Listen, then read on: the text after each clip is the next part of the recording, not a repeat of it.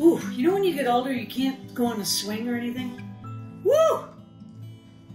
Wow, that's amazing. So today, we're going to make Change Your Life chicken. What it is basically is a spatchcocked or spatchcock chicken. The big discussion is, where does the word spatchcock or spatchcock come from? It's believed that it comes from dispatch the cock. That seems unlikely to me. However, having the word cock in a chicken dish makes sense. Removing the C is probably because of, as the word progressed through history. Anyway, spatchcocking, what does it mean? Basically, when you cook a chicken, the breast and the legs cook at a different time, different speed. So what you're doing by flattening the chicken is making it possible for it to cook evenly. Then we're also going to do a preparation to it that's going to make it perfect every single time. The last time we did this, I had the butcher do it. I know how to do it now. I might mess it up, but I know how to do it. If you do ask your butcher to do it for you, you have to remember to tip your butcher. And you know what you can do that's really helpful is watch him or her spatchcock it. Ask, well now it's difficult with the masks and everything, but can I watch you do this? Because you'll learn so much from them. Don't forget, they studied really hard to be a whole animal butcher. So it's good to learn from them. And always, of course, TYB. So the first thing you're going to do is take a quarter, this is a half sheet pan. I would use a quarter sheet pan. Line it with tin foil and put like a cake rack on it, okay? Set that aside. Here's your chicken. Trim the unnecessary fat pieces. I have a very sharp knife and I have my chef master in case I need to sharpen it. Then I'm going to turn it over. Now running down the back is the backbone. Now a lot of people think that's the back. That's actually the front of the animal, okay? This is the back. Here is the tail and here is the neck. I'm not going to lie to you, it's not the most pleasant thing on the planet. And believe me, it was worse for her. So what you're going to do, set your chicken upright like this. And you're going to take your knife and you're just going to cut down the backbone like this. Try to stay off the actual bone so you can get the knife through. Okay, take a look inside. Make sure you're doing it right.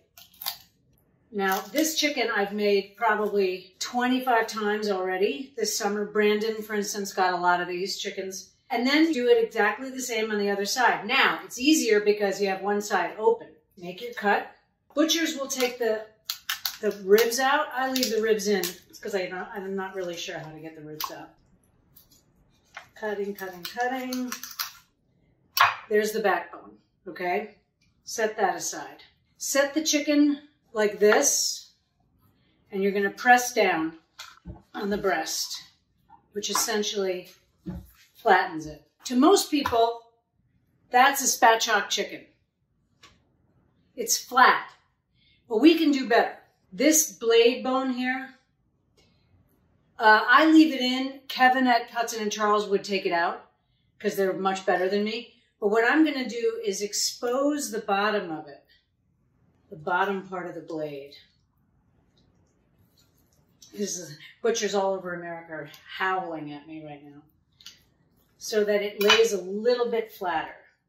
So all I did was free the bottom of this. If you have the desire to, you can cut out this blade. If you want to leave the wings on, you're going to take them like this and tuck them under. Like that.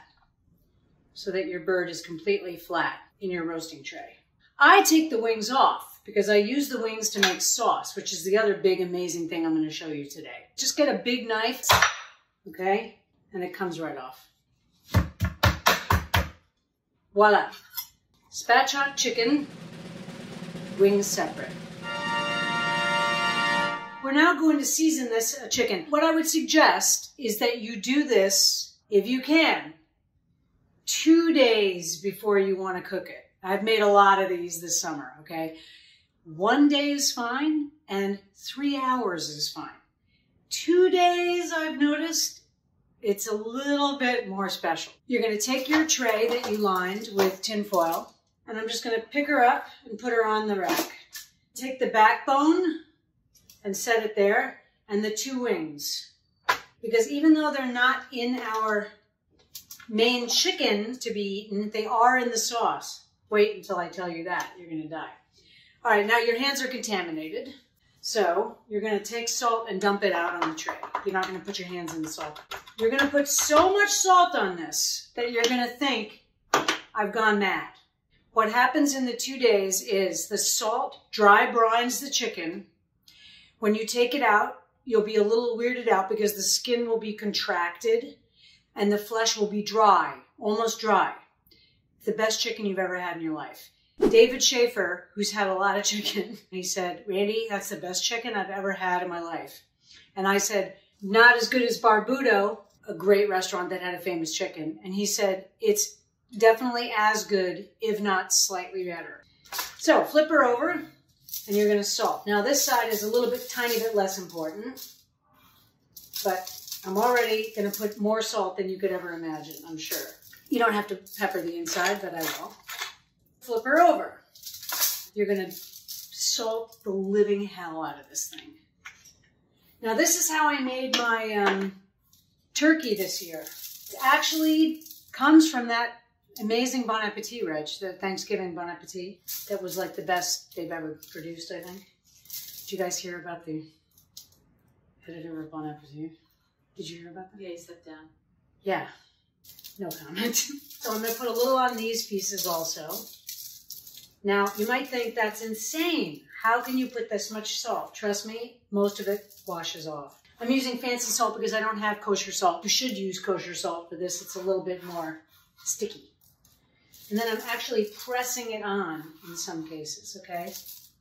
Now, you can add to the dry brine any flavor you want. I've been using salt, pepper, and Japanese togarashi that I love, right? It gives us sort of a nice color, so I just put a little togarashi on there, which is essentially cayenne, sort of like dried chilies and sesame seeds. Now, I've made this where it's lemon chicken, where I've grated over it lemon zest and put lemon in the sauce. You can put anything, curry powder, whatever strikes your fancy that day. Now, here's the secret. This goes in your refrigerator with no wrapping, just like this, open for 2 days, if you can do that. 1 day is fine, and honestly, 3 hours is fine. But it's going in the fridge uncovered. But through the magic of television, I happen to have one right here. So this has been in the fridge for 2 days. Maybe you can see. The skin has pulled back.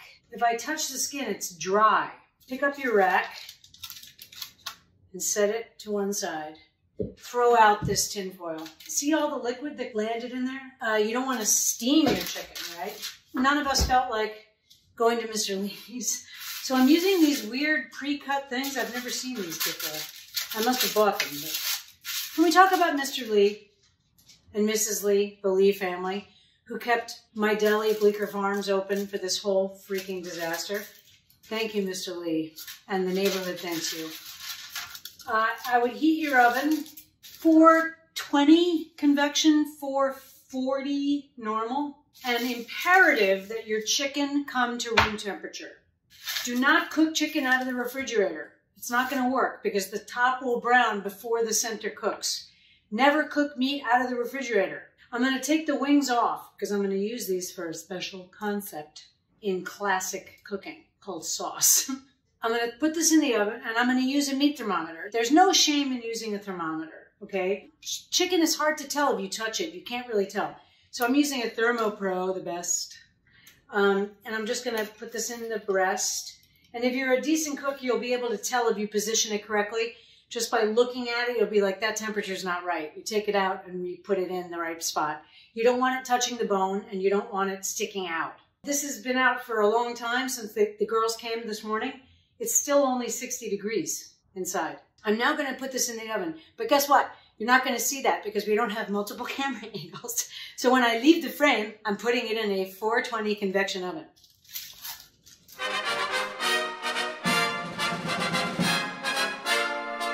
To make sauce, you always want to have in mind that the base of the sauce is the thing that you're saucing, the basic flavor. So if you're making beef, beef trimmings. If you're making fish, fish trimmings. We're making a chicken sauce, but we're going to use, I just wanted to show these off. Lynn was like, why are these in the shot? That's from my garden. You are going to strain it. It is a little bit fancy, but what that means is you don't have to worry so much about your cuts. So I'm just going to cut kind of big pieces like that. See, like big chunks. You want to take a garlic, really just smash it with your hand. You don't even need to take it out of the skin. I don't have any garlic, but you can just take a clove of garlic and just smash it. You can take a shallot and just crush it. You don't have to take the skin. This is the amazing thing. These are cleaned because they're so muddy when I get them home. They're rough cut, to say the least. Oh, I learned something really interesting. I learned this from Thomas Keller from his masterclass. If you use a mirepoix and that means that you're removing it, meaning you're straining the sauce and you won't see the mirepoix. You know how we say for coq au vin or whatever, simply look at the recipe.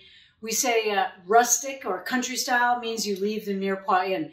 But actually there's a name for that, which I'm going to remember in a second. Anyway, we're going to strain it out. So the cut doesn't matter. We have the backbone and we have the wings and we have this, and we're going to make sauce. Don't be scared. You can make a sauce where everybody's going to be like, who is this person? First, hot pan, olive oil. That's right. So heat up your pan. Oh, there's a big storm outside. Holy shit. This is the kind of rain that floods the theater, and we just had a big flood. This is not good.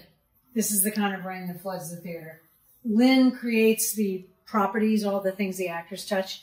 And the flood, the prop table from the Washington Square was here, and the water stopped here. Thank God. Ceiling. Everything was untouched. Okay, little olive oil in the bottom. And I'm going to essentially get the essence of these chicken wings. But I'm going to wait until it's hotter.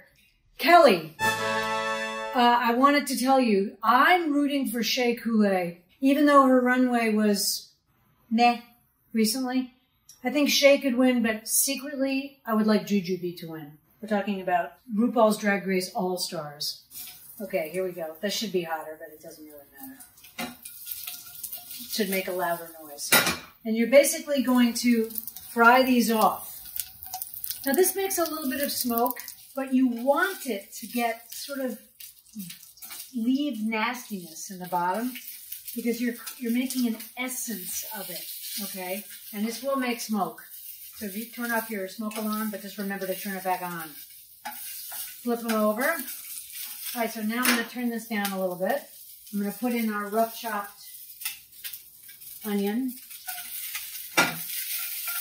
So you see how this is making like a nastiness of chicken? Let this almost burn. I'm making like a soul of chicken.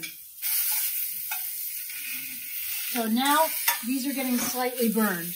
And now I'm going to tell you the sauce maker's secret.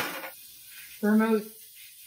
There's a common cooking liquid, chefy liquid called verjus, which is it's a kind of wine, but I swear by this for chicken. If it was beef, I would use red wine. I'm going to deglaze the pan with vermouth, meaning I'm going to pour vermouth in here. Then I'm going to use tongs and I'm going to sort of clean the bottom of the pan by cleaning it with the chicken like this. All the bits are coming up into my sauce. See? Here's a huge bouquet garni, which is basically thyme, marjoram, and parsley. I'm just going to throw that in. Now, once the vermouth has cooked down a little bit, you can deglaze again. If it's beef sauce, you could flambe at this stage when it's drier. Put in a little whiskey, flambe it. Even though, Reggie, I still don't know how to do it by tilting the pan. Except Regina and I discovered something. The reason why I may not be able to flambe like a chef is because I'm not using enough liquor. They use much more liquor when they flambe. So when they tilt the pan, there's enough liquor in there to ignite. I have to use a lighter, which is not very chefy, but I'm not a chef, so it doesn't matter. Most of the vermouth has gone away, reduced. Now I'm going to put in stock. Pour in a lot because you're going to reduce this, and the worst thing is not having enough sauce. A reducing boil is a rolling boil. Otherwise, it's not going to reduce. It's just going to boil for hours, okay? You want it to be actively boiling. Now, because we're shooting today, I might reduce it for a little bit and then finish it later because otherwise Lynn has to stand there filming me. Take a picture of Lynn filming me. Oh, I have that. It's going to take a little bit to reduce. Over-reducing, you know, it's better if you don't do that, but you can always add more stock if you over-reduce it. Never serve an over-reduced sauce. It will taste burnt and gummy and nasty. How can you tell? Taste it. Is the consistency you want? You want to add a little seasoning at this point, a little salt, even though remember there's salt on your chicken wings. And a little pepper. I'm not going to lie to you. This will up your game. Okay, so I'm letting it boil so you can just see what it looks like, what I mean by a reduction boil. And this is not Matignon.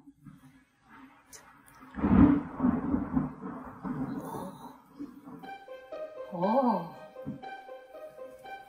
I want to suck your blood.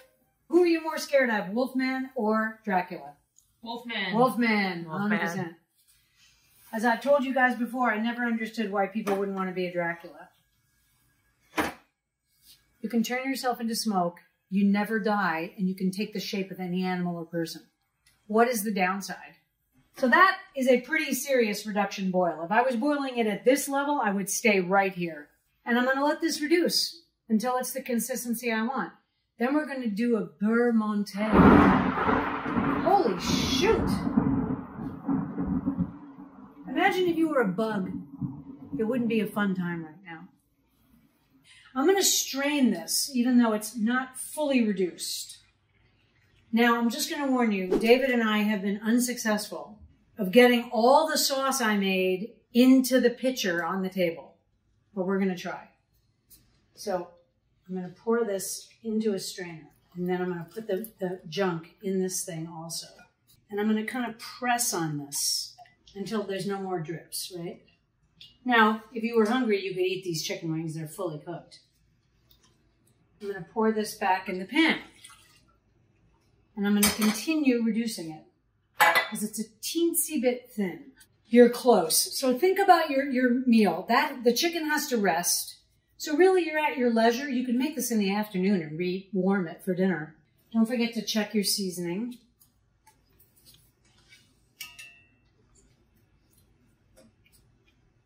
I was going to make brie with walnuts and whiskey and figs for Eric and Spencer, who celebrated both of their birthdays and their anniversary. So, just like with the jam, you want to look at the bubbles. See how the bubbles break very quickly? It means the sauce is not thick. They pop. You'll know you're getting close when the bubbles take a teeny bit longer to pop. At the very end, we're going to do a beurre monté, which literally means you put butter in the sauce. But you know when you go to a restaurant and the sauce is silky and shiny? That's because it's beurre monté. French chefs all over the world are killing themselves, committing harry-carry. How can she say it's a beurre monté? That's what they're doing. So this is pretty much ready. It's reduced. The bubbles are slower to pop. See, there's bubbles resting. It's because they're thicker. Okay. Now I'm just going to take a spoonful of butter, like this, and drop it in. And you'll see magic. It becomes silky and satiny and beautiful. I'm going to try to put the sauce in here. Oh. It actually was easy. Now I'm going to try and get this in this. And sauce. Our chicken has reached 165. I'm going to take the chicken out.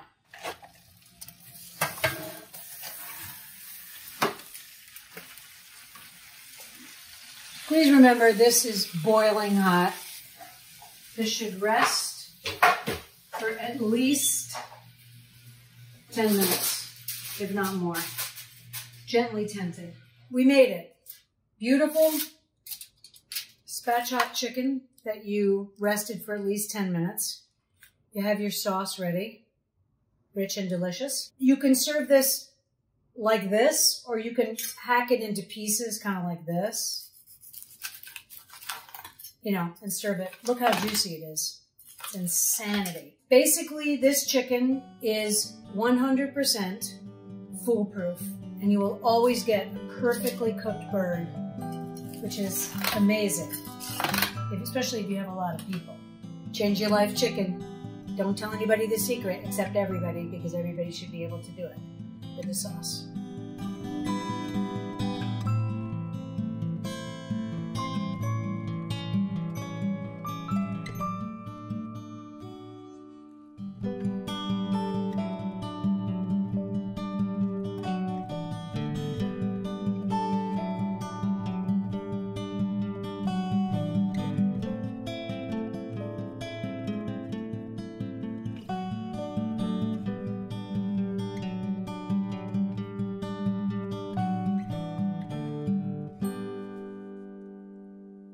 And the seasons, they go round and round, and the painted ponies go up and down.